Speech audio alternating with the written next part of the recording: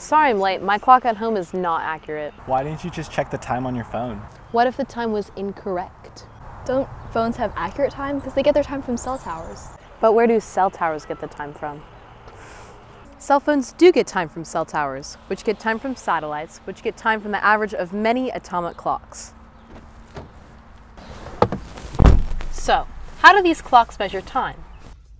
Time is the duration separating two events. Objects with repeating behaviors can be used to measure time, so the behavior of an atom's electrons are used.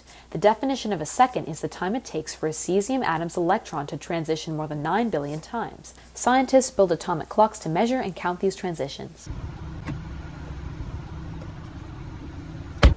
I'm here at the US Naval Observatory, where the Navy operates rubidium fountain clocks like this. Lasers cool a vapor of rubidium atoms into a ball, then toss it up through a microwave chamber. The atoms fall, passing through the chamber again. When the microwave frequency matches the difference between two energy levels, resonance occurs.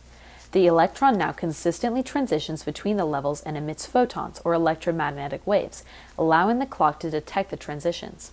Rubidium and cesium are used because their singular valence electron is easy to observe. The clocks measure and count seconds when the atom is in resonance, getting time accurate to the femtosecond. But why do we need atomic clocks to measure time? Yeah, can't we just use the Earth's rotation? Well, I don't know if the Earth's rotation is an accurate time source. It's not.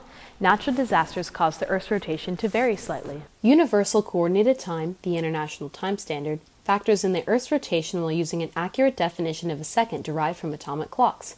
This time is sent to satellites, which send time to cell towers, which send time to your phone. Now are you going to check your phone?